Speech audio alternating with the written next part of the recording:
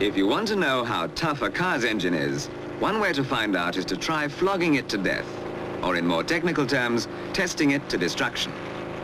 Before presenting their cars to the public, the British Motor Corporation decided to do just that, and you're invited to come along with us and see how it worked.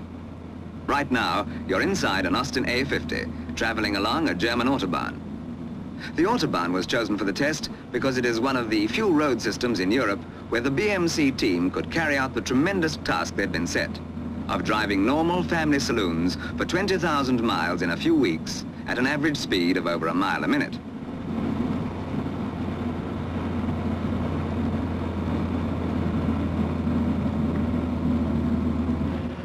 What was the idea of this grueling trial? For one thing, the compression ratio of all BMC engines has been raised to a standard of 8.3 to 1. For another, BMC have increased the engine size of the Morris Minor and of her sister from the Austin stable, the A35, from 803 to 950 cc. Before putting the new engines in service, BMC had to be certain that their big end bearings would stand up to the greatest demand they could be asked to meet, the terrific strain of the continental type of Autobahn motoring.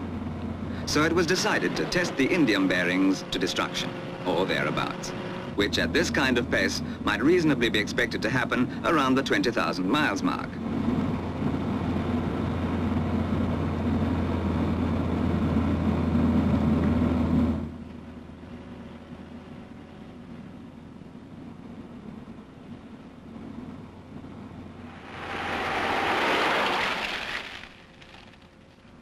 The Morris Oxford completed the quartet under trial.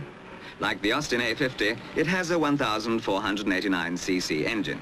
And of course, like all the others, it has the new compression ratio of 8.3 to 1 to give more power in the driver's pocket. That is, livelier acceleration through the gears, and because the engine is thermally more efficient, lower petrol consumption through the same speed range.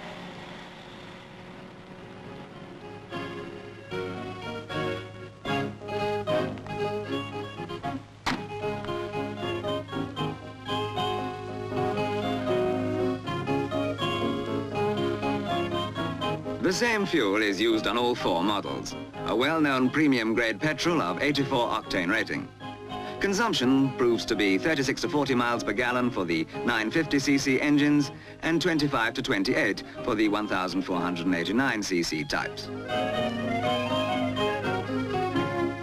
The drivers work in two shifts, totaling 600 to 800 miles a day for each vehicle. Quite a strain on the men as well as the cars. The test routes are the Stuttgart to Munich Autobahn, a return journey of 260 miles, which is frequently covered by the whole team in as little as 4 hours, 10 minutes, and the shorter Stuttgart to Heilbronn leg. Speeds above the 60-mile-an-hour average, of course, are only logged during the actual time spent on the Autobahn.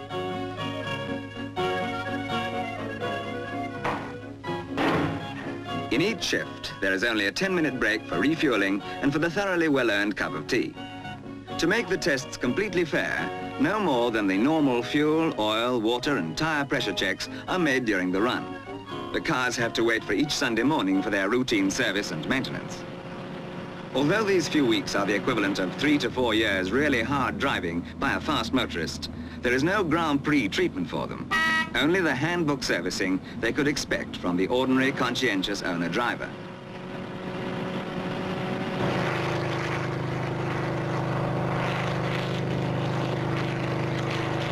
This is primarily an engine trial, but it also tests practically every component of the vehicle.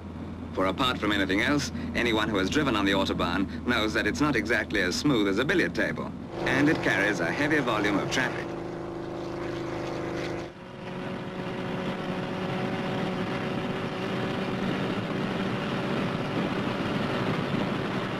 So the trial goes on, regardless of weather conditions or traffic density.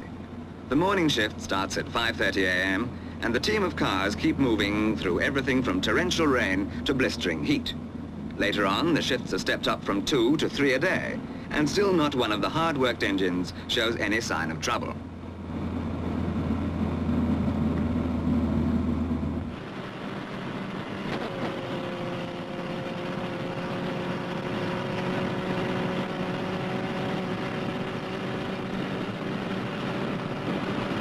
17,000, 18,000, 19,000.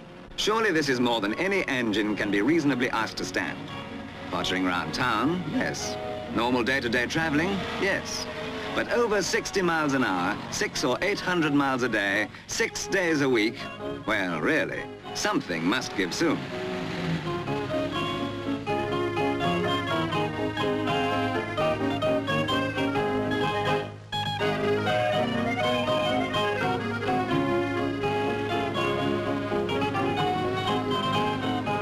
But the experts are satisfied. There's no sign of trouble yet. No disturbing rumbles. Performance as lively as ever. So once again, the fleet is on its way.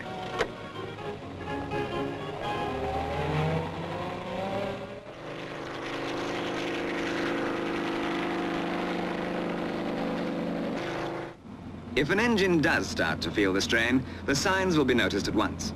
For in addition to the normal readings, special instruments have been fitted to show oil and water temperature and axle and under bonnet temperature as well. Not to mention the inlet and outlet pressure from the new full flow filter, which is under test at the same time. Any departure from normal will be obvious at once from the fascia panel. But as the cars pull into Stuttgart on the vital day, with the scheduled 20,000 miles on the clock at last, every one of them is still going strong. The bearings were supposed to be tested to destruction, but it seems that destruction is still quite a long way off.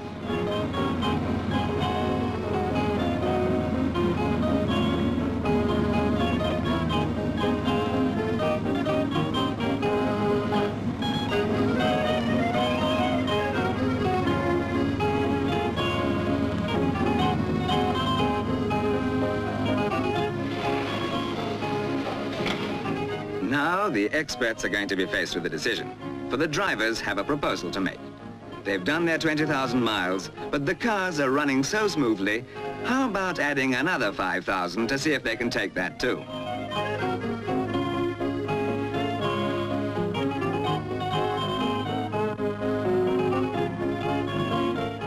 Fair enough, the experts agree.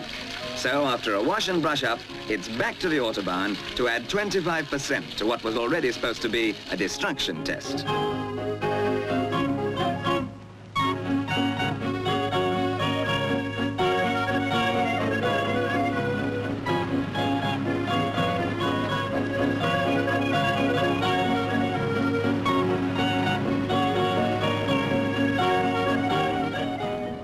So it goes on, for mile after mile. And as they reach their new target of 25,000 miles, every one of the engines comes through the grueling test with flying colors. Convincing proof of the high endurance factor that can, in future, be accepted as normal for the 950cc and 1,489cc British Motor Corporation cars.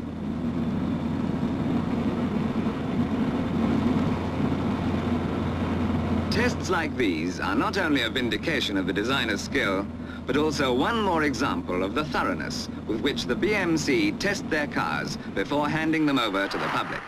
A thoroughness which inspires confidence.